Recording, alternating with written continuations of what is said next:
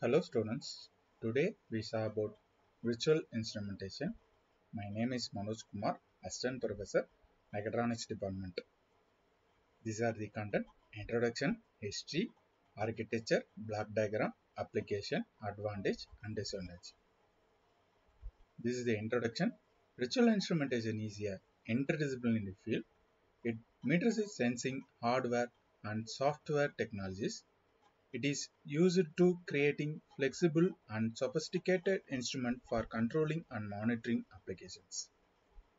There are several definitions of virtual instrumentation available in open literacies. These are the sum of two. History. The concept of virtual instrumentation was born in later 1970s when the microprocessor technology enabled a machine function to be more easily changed by changing its software. This is the first phase. In the first phase, it is represented by early pure analog measurement device such as horoscopes, etc. They were completely closed detective systems. The second phase, it was started in 1915s, result of demand from the industrial control fields. Instruments started to displace measuring a signal allowing digital processing of data. Third phase, measuring instrument become a computer based. As a result, virtual instrumentation made possible decreasing in price of the instrument. As a visual instrumentation depends a very little on detecting hardware and customer cloud now use in own computer. Virtual instrumentation architecture. Virtual instrumentation is composed for following blocks: sensor module, processing module, output module. In sensor module, performance a signal conditioning. First one. The next one is digital can be displayed, processed, compared, stored in database and convert it back to analog form for further processing control. It interfaces a virtual instrumentation to the external analog world. A sensor module principally consists of three main parts: inputs, the signal conditioning parts, the analog and digital converter. Inputs. The inputs means real world data. The data get it from real world that through a inputs. According to types of connections, sensor interface can be classified in wired and wired and wireless. Wire interface are generally we can use it as wire interface, that is such as general purpose interface buses. Wireless interface are increasingly used in because of convenience. Next one, signal conditioning. When we get from data from the inputs, we need to get into conditioning. That means it is technically used to convert unusable or unworkable signal into usable form of work.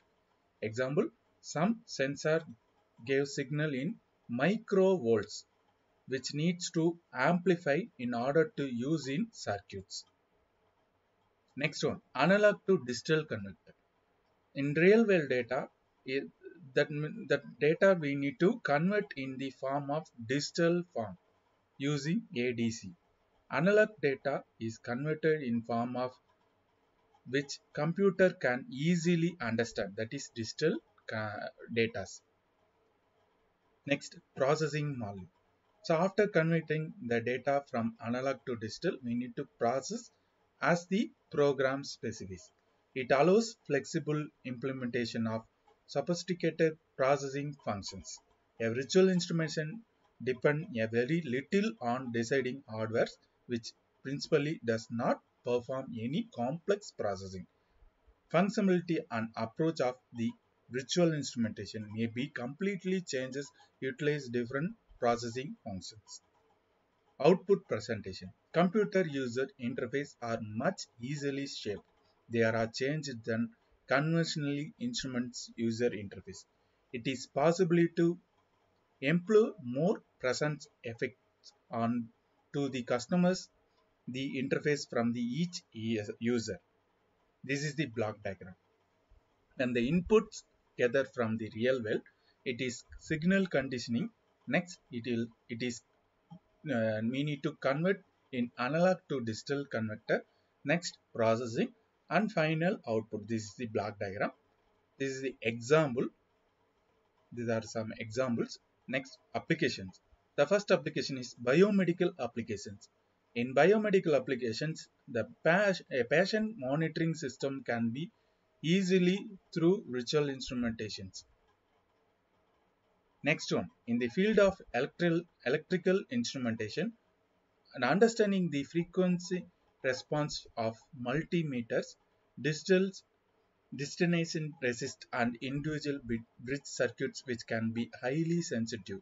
Getting acquainted with a digital oscilloscope, so RC and RLC response in circuit states, how it is different from traditional instrumentations. The traditional in olden traditional instrumentation and now latest virtual instrumentation, we have difference. That means old traditional instrumentation we have expensive. That means we need everything will be hardware device.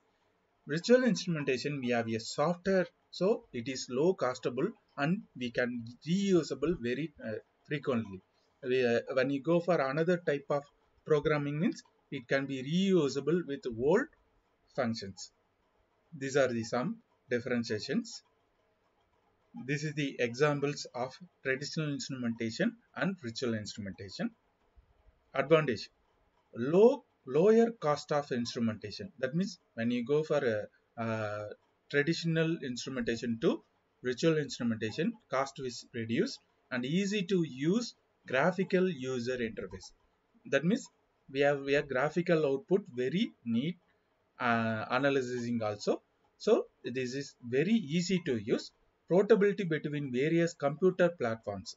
We can take a software to another computer means it is easily portability. Increasing the utility of computer, flexibility, and disadvantage is security. Security problem. That means information may be accomplished to public users also. And power consumption, the power consumption taken for computer and that means raw data from every sensor, that means continuously running means the power consumption will be higher than older one. These are the disadvantages. Okay, thank you students.